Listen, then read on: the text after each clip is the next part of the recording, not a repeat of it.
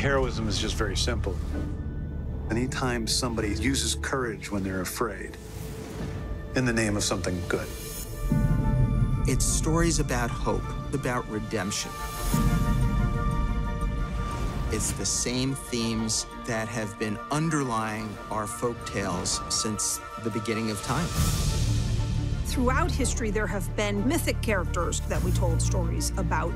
Superheroes are what they are now, and DC is the grand proscenium of superheroes.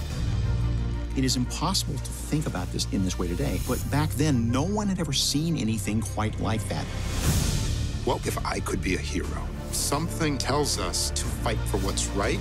That's really the power. That's really being super. I don't think anybody thought we're going to turn this into the most profound discussion of race in the superhero medium. It was the physical act of empowerment at the right cultural moment. There were comic book burnings across America. The code and the persecution of comics make the people who were producing the comics feel oppressed. It was a creative stranglehold. Women should not be featured in prominent roles. People were afraid. They really were.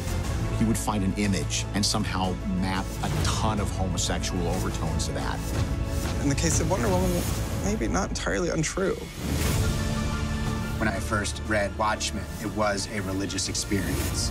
All of us need to go back to being kids and believe that we can do the right thing. It's reflecting who we are today. Superheroes, supervillains, anti-heroes. There's a DC character for every person in the world. We can't be stuck in the past. We have to take those characters and move them into the 21st century and go, well, what's cutting edge now? Comics are an incredible medium. You can tell impactful stories about anything. What you need is the courage to tell them.